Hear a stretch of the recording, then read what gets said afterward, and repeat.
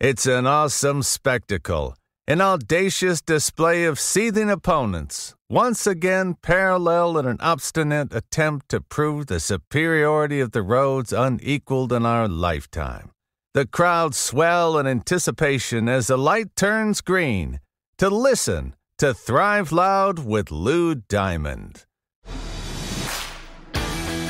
Would you like to learn from those that are taking their lives, their businesses, and their passions to the next level? Best-selling author of Speakeasy and master connector Lou Diamond is here to connect you to some of the most inspiring and amazing people on this planet. Get ready to thrive loud with Lou Diamond.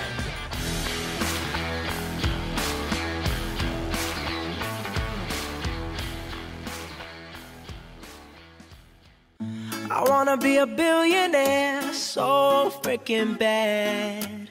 Buy all of the things I never had. Welcome, everyone, to another spectacular episode of Thrive Loud with Lou Diamond, connecting you to the most inspiring and amazing people that are thriving each and every day. I'm your host, Lou Diamond, and today on Thrive Loud, we have the Profit Coach.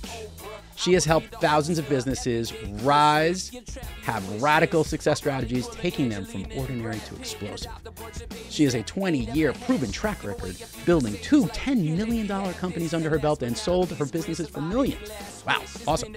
She is the author of Power Your Profit, and she is here to show us how to do so on Thrive Loud today. Thrive Loud listeners, I bring you Susie Carder. Susie, how are you today? I'm great. How are you? Thank you so much for everything you do for our industry. Well, I'm excited to have you here. I am pumped. I did a little bit of research, and the listeners need to know Susie's so busy. She's got so many things going on that I think we were supposed to meet last year. No, I'm kidding. I think we were actually. You don't even have to kid on that. It's been banana-ramas in a good way. But we are lucky. We got her in under the wire here. This episode's airing in late December, mid to late December here, so everyone's getting a chance to check you out. For those who don't know you, Susie, here's what I want to do. I want to do a little rewind here. I kind of want to understand how the work that you're doing now became your gig.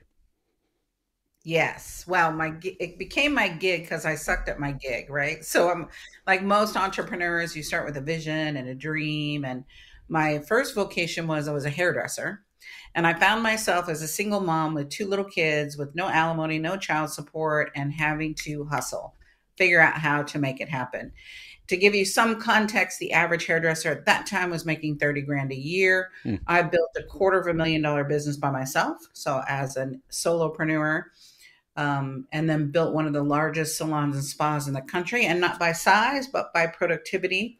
We did $1 million in 1,200 square feet. Just to give you an idea, it normally takes 30 to 60 technicians to do $1 million. We had 6. So we were very efficient, very productive. And people started going, what are you doing? Paul Mitchell came to me and said, can you teach our technicians how to do this? Now, to give you an idea, I did not know how to speak. I'm like, sure, how hard can that be? I'll teach them. Did not know how to do that. And then clients said to me, hey, do you have a book? I'm like, no, I don't have a book. I'm just trying to share the good news. They're like, if you had a book, we would read the book. I'm like, okay, well, I'll figure out how to write a book. So I wrote a book. And then they said, oh my God, hate to read, love the book. Do you have it on audio? I'm like, no, I don't have it on audio. This was just me giving back to my industry. And I built this training and development company based on what my clients said they needed. Every topic that I talked about, they're like, oh, do you have that? Can I buy that? And this was my pricing strategy back in the day. Well, how much would you pay for that? Had no strategy. I didn't know anything about speaking business. I didn't know anything about building consulting business. I was a technician. And if you look at 15% of our financial success is based on our vocation. The other 85% is all the things I do now, which is sales, marketing, operations, finance. You've got to have that strategy to build a strong business, or you end up owning a job versus owning a business.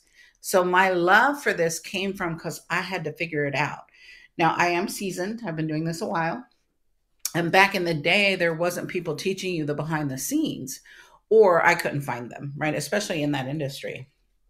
And then I found myself teaching at this Millionaire Summit. And in the Millionaire Summit, like, again, I was just in the beauty industry. And these people would come up to me and go, Susie, I love what you do. Can you teach me? I'm like, I don't know anything about being an attorney or a doctor or a graphic artist or a musician. I don't know anything about that. Like, we don't care. We love you. It'll all apply. And for years, Lou, I pushed it away, because I was scared. I mean, let's be honest. I was scared. And then I'm like, I know, I'll double my prices. They won't pay that. No, they paid it. They paid it, no problem.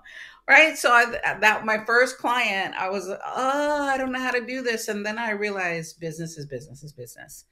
Right. Once you understand the formulas, once you understand what everybody's cost of goods are, there's certain things that are for each industry. They're specific, right? How much your supply should be, how much, there's all percentages, how much you should spend in advertising, what your compensation should be. And once I realized that, it's just been this roller coaster of fun and exciting and helping people make millions. That's fun to me. I always say math is money, money is fun. I love it. Nobody likes the math, but everybody likes the money that it brings. So you hit something really interesting here, and that had to do with raising the prices and the value of something, and then if they're still paying it, and you can't even believe that they're going to do it when you throw a number out there. There's a lot of people who have an interesting issue with money and charging values for their services. And I love the way that you've come it up almost math-wise, formula-wise, to basically say this is what should work and this is what's going to make the most sense. However, a lot of people have issue getting over the hurdle of that dollar amount, putting a number to their name or thinking they're worth that much. One, have you run into this? And two, what do you say to these people? Oh my God, I run into it every single day. One, charging what you're worth. And two, how do you charge what you're worth? How do I determine what price Lou should charge, what price I should charge? Now, there's a formula in creating your pricing. First of all, you're not paying for my time. I'm not paying for Lou's time. You're not paying for Susie's time. You're paying for our expertise. I've been in business for 30 years. I've had huge successes and huge failures. So you're paying for my failures as much as you're paying for my successes. So in my formula, I'm looking at how much time does it take you to do what you need to do. I need you to just understand that. And then I'm looking at, well, what percentage of my overhead goes to that time? What percentage of my advertising goes to that time? So I'm looking at all these other indicators that go into whatever product or service that you're selling. So when we come up with a pricing, you know what the number has to be. Now, Lou, I had to learn this the hard way. I had $1 million business. It was when I had the salon and spa. We won every accolade imaginable, right? We were on every magazine, on the cover of magazines. We won awards for being the most productive. And that year, Lou, I lost $70,000. And I'm like, literally, I was in the parking garage talking to my sister crying, going, I could work at McDonald's and make more money than I'm making in this $1 million. I felt like a fraud, right? And I'm like, why? What is it? What is it? We were the highest priced. Our team, for the most part, was productive, right? When I'm looking at their average ticket, but everybody had to be a superstar in that business in order for the business to work. Now, if you've ever studied Michael Gerber, he says you have to take ordinary people and create ordinary people into having extraordinary results. So I started looking at my weak links were costing me $70,000. I'm like, well, my pricing doesn't allow there's always a loss leader in your business, right? So if I look at hairdressers, haircuts are loss leaders. If I look at an esthetician, a basic facial is a loss leader. If I look at a landscape designer, their maintenance is a loss leader. We need to look at what are those up services, upcharge in order to increase the average sell for the client. Well, if your pricing is always set on I have to upsell, it doesn't allow people room to breathe. So I was always in this hustle. I was always trying to make that dollar happen. So then you start feeling like you're selling all the time and you're slimy and there's such a grind to cover your overhead. Well, if you know from day one, this is what my price needs to be. Now, Lou, I had to charge $15 across the board. So every service had to go up $15. So a client might be paying an extra $40 or $50 for their service. Did we lose some? Yes. But I knew from that day forward, I can't charge any less or I'll go out of business. I was already going out of business. It just was sexy, right? People get so caught up in that top line. I did $1 million. Who cares if you lost 70 grand? And so it's important that we all talk about the numbers and share, because then you realize, well, if I take that client for less, you're taking food off your table. Exactly. You're not being able to pay your car payment, your house payment, whatever that is, right? Or you're always robbing Peter to pay Paul, or you're always on this hustle. That's the hamster in the wheel. That's why you can't find peace in your business, and why you start resenting it is because we never had set it up for it to be profitable from day one. Now, I say set it up to be profitable. Not only do you have to have your base price to cover your expenses, but I have to have profit in there, or we're just working to work and we have a really sexy job. And that's okay. Some people want a really sexy job where they don't have to answer to anyone but themselves. But at the end of the day, I'm doing this for my wealth strategy. I'm doing this for my legacy. I'm doing it to build something, not just have a sexy job. I can go get a sexy job, right? I can go get paid lots of money. No, I want to make money, leverage my wealth, build my wealth, monetize my wealth, and have multiple income streams. Love it. I just want the listeners to know, obviously, that I would not be somebody that would show up at one of your hair salons. And obviously I would definitely be a loss leader with you because we buzz it all over here. It doesn't require too much attention on that front. Although I do like the spa treatments every now and then. You got to go in there. Yes, men are definitely coming to a new awakening of getting in on our secret we've been doing for years. Yeah, I haven't cut my toenails in many years. Anyway, so I want to make something very interestingly clear. This is, by the way, a great way to talk about understanding where the value is. You made a great comment that what you were doing in your business was carrying over into other businesses. So you've basically, whether you knew it or not, your hustle created a process. And that process is something that can transmit over. Have you run into areas where your power, your profit methodology does not work or doesn't work as well because it's a certain type of business or pricing model that doesn't fit? No. Business is business is business, right? When you look at it, there's a formula. And so I might have to do more research because I don't know, right? And if I don't understand the business model, I don't take the business, right? And there's not been one that I've taken on that I haven't been able to figure out what are the numbers have to be in order for this business to be profitable. If you have a good CPA, right? A CPA is great. They're going to tell you what happened. I'm a strategist, so I'm going to show you how do we leverage it and make more happen. The craziest business I had was they had a Home Depot. So they had a hardware store. In the middle of the hardware store, mom had opened a jewelry store because she didn't want to sell hammers. She said, I'm going to sell Bill diamonds for his wife. I know all the men in this town, and I know when their anniversaries are, when their birthdays are. So when they're buying a hammer, I'm going to say, hey, Bill, don't you need a birthday present for June? And when the client came to me, the jewelry business was doing 5 million. The hardware business was doing $1 million. And so he said, Susie, I think I want to take the jewelry business out of the hardware business and put it in its own space. I'm like, why would you do that? We are getting $5 million of advertising.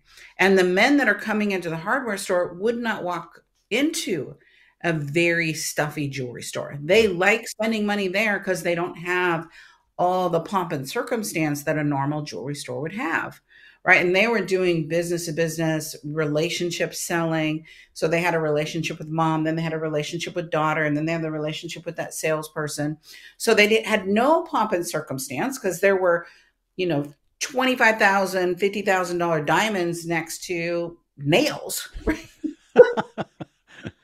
I really had to do my due diligence to go, does it make sense to pull this out of there? Would we make more money? And hands over fit, when I did the projections, I thought we would lose money. I thought the market share would go down. It would be hard to take that kind of consumer and have them go to a more structured place, something that was more luxurious. I'm like, absolutely not, right? Let's really look at, what are we trying to get? Do we want the hardware to do more? Do we want the jewelry to do more? I think the jewelry can do more. It just needs strategy. Right. Because they put that jewelry store, they just kind of plunked it down because mom didn't want to sell hammers. There wasn't really strategy. It just kept growing because the hardware store would get busier and then men would go, wow, there's diamonds here. Wow, I don't have to go anywhere else. I can get my hammers, my nails, my diamonds. That's such a guy sale. That's a genius, whoever came up with that model. Right? Soon we're going to start seeing it in the middle of Home Depots, and then we're just going to be totally confused. You wear a lot of hats and have worn a lot of hats throughout your career, obviously running your own business, strategizing on how to run your own business, strategizing for others to have a business. You've been writing messages, delivering them, speaking about it. If you had to choose which hat you wanted to put on each day, which one of those do you like wearing most? It's going to sound kind of corny, but what I love doing is being the difference maker. I love finding the gold, the pot of gold that's in your business. I love having you see it when that light bulb goes on, like, oh my gosh, I never saw it this way. Most entrepreneurs don't want to do the math. They don't want to look at their money. And so when I finally get them to fall in love with their P&L and look for where the diamonds, look for where's the money you're leaving on the table, look for where the opportunity is, that makes my day. I get so geeked up and so excited. My goal is not for people to be dependent on me. My goal is to teach you, Lou, so you look at it and we're still working in relationship because we keep making more money, right? I don't want you addicted to me. I want us to keep building your business, building millions, start taking care of your personal wealth, start creating multiple income streams of income so that we're really leveraging your best talent and your genius. I love how she just pushed it off to what everybody else is doing. She wants to be the difference maker. I like that.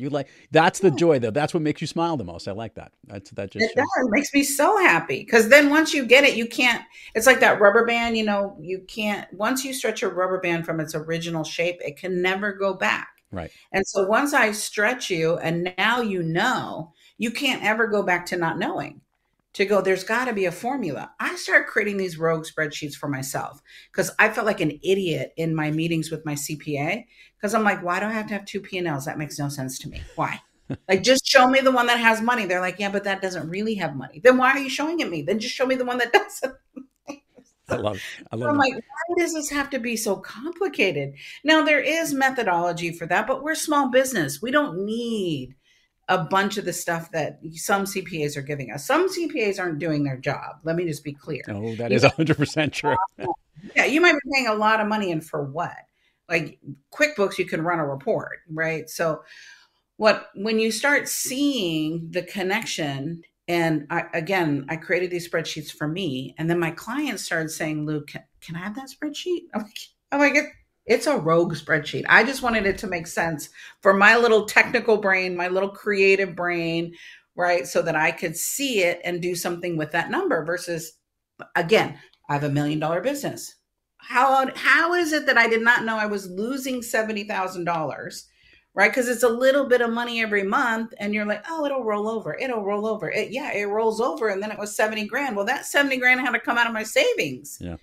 Right? Like, oh, hello. I'm like, how do we have this not happen again? So I had a great Excel wizard that would help me create these. I'm like, here's the number I want to know. Here's what I want to understand so I can coach my team. It all started with me coaching my team. And then it was like the, skyrockets went off, right? Fireworks. Like people were like, how come no one has ever told me that? I'm like, I know. How come nobody's ever told us that? I love it. I also love asking guests this question, Susie. I want to see where this is going. Look, you've been thriving in your career and you've been coaching people figure out the right strategies that make the most sense for them to make them thrive, which means that you're thriving. Here's the question I want to ask. When you have trouble thriving, which all of us do time and time again, what practice do you seek, or maybe which individual do you seek out to get yourself back on the thriving track? First, I have to get centered to me. Like what's important to me. When I'm not thriving, I'm usually either burnt out. I'm doing something, meaning I'm not taking care of my well-being, right? Or I've hit a capacity with my learning. Like I've taken it as far as I can go. So every year, Lou, I'm looking at who's going to help me go to that next level. What strategy do I need to put in place? What skill set do I need? And who's the best person to help me achieve that? So I've always had coaches in my business. I've had business coaches. I have 3 financial coaches. I have a health coach. I have a fitness coach. Now I have a personal development coach, AKA therapist. So depending on what's happening in my life, I plug in. And then sometimes I need new coaches because you outgrow them. And that's okay if you outgrow them, but replace them with someone that's going to push you to that next level.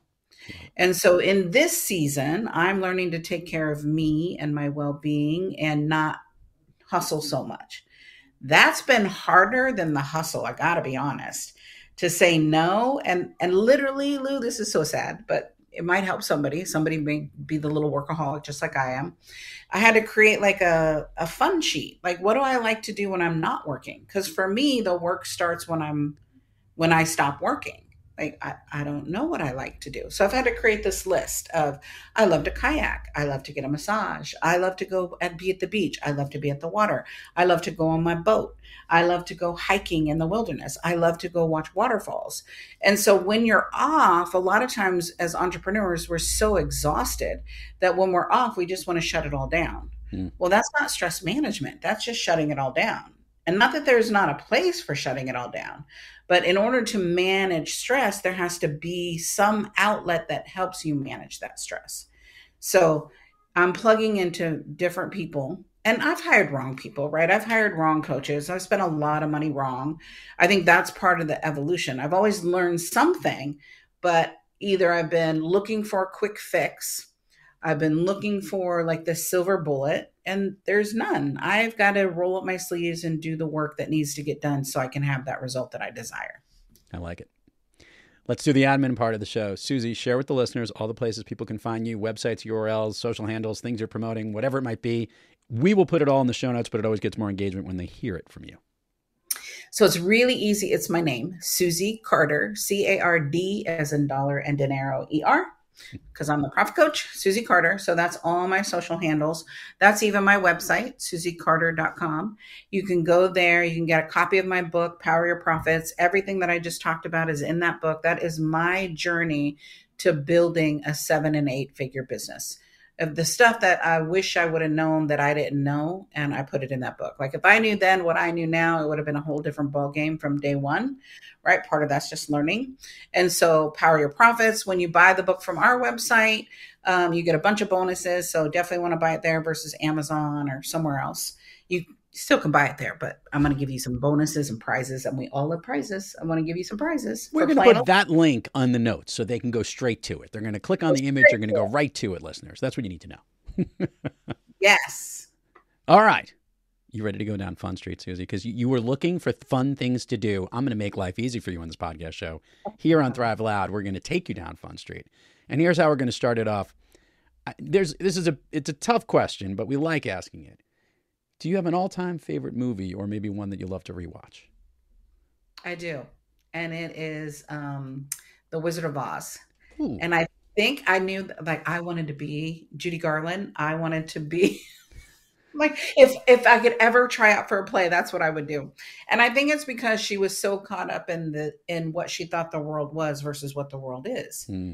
Showed you possibility. It's always been, home has always been right there. Possibility has always been right there. Wealth has always been right there. We just need to create it, right? And so a lot of the drama that we bring in because we bring it in. Like, does it have to be there? No, we can create something new and create a new reality. Love that. And the whole yellow brick road leading to an emerald castle and everything like that in Emerald City. It's so on brand with you. So we're totally heading down that road. All right, so here's what I'm going to do. I'm going to do a little bit of a speed round here. I'm going to ask you a certain question. The first thing that comes to your mind. Most of these things lift you up, make you feel good. They basically make you thrive. You ready? I'm ready. Okay. Of late, a song that you love to listen to or maybe one that pumps you up. Okay. I have to share this because I'm at my daughter's house in San Francisco and she has a two-year-old. Oh boy. So I am singing the Propeller song and it makes me giggle and laugh with her and she cracks up. So it's Do the Propeller by the Wiggles. Listeners need to know, for those who are loyal listeners, we usually ask this question so we can incorporate the music into the show. Now the Wiggles, the Wiggles are now like 20 some odd years old, and now we're going to have that song on the show. My children are going to go have a flashback from 20 plus years ago. So the Wiggles have made Thrive Loud. What is the world coming to? Okay. You got me on this one. We knew this interview would not be boring. We knew it would not be. I knew it was going to be interesting right from the get-go. Susie, a favorite food that's not a dessert. Oh, well, this is interesting fact. I don't even like dessert. So give me Okay. some chips and salsa and a margarita, and we are so happy. She's lumped up the dessert question all in one. Who wouldn't want chips and salsa and margaritas all day long? I gotta love that. You like salt on the rim or no? Of course, love salt on the rim. Give me salty crunchy. I'd rather have a pickle than a piece of chocolate. Favorite type of margarita? Let's go down there. Which kind of margarita do you like the most? I like a classic skinny. I like it. Okay. An activity you wish you did more of? Kayaking. Ooh. An activity you wish you did less of?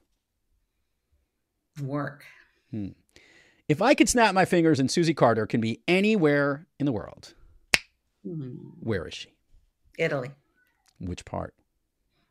Love Florence. That is the girls' Disneyland. That is the girls' Disneyland. I love it. Susie Carder, Power Your Profit. Truly a pleasure to have you on Thrive Loud. Awesome tips of advice. We will put the links directly through the special link that's going to get to your site where they can get the book and everyone can learn more about you. Thank you for what you're doing. Thank you for helping everybody. And thank you for coming on Thrive Loud. Thank you for having me. And if you want a real song, we can put Bruno Mars' Billionaire, because I want to be a billionaire so freaking bad. And I want all my students to be a billionaire so freaking bad. There you go. Thank you. My producers just got patted on their back. They just lifted the roof and said, like, oh, thank God I didn't have to play the Wiggles. Pleasure to have you on, Susie. Thank you, Lou. Thank you for everything you do. Thank you for being a voice in our industry and being a change maker yourself. I value you, and you are a badass, my friend. You got it. And to all our listeners out there, thank you for joining us. And until next time, keep moving onward and upward. And remember, be brief, be bright, be gone. I see my name in shining lights. A different city every night. I swear the world better prepare for when I'm a billionaire. You've been listening to Thrive Loud with your host, Lou Diamond. Check us out on the web at thriveloud.com and follow us on Instagram, LinkedIn, Twitter, and Facebook at Thrive Loud. And check us out in the Good Pods app at Thrive Loud, where you can follow, listen, and connect directly to Lou and all of the Thrive Loud episodes. Thanks for listening.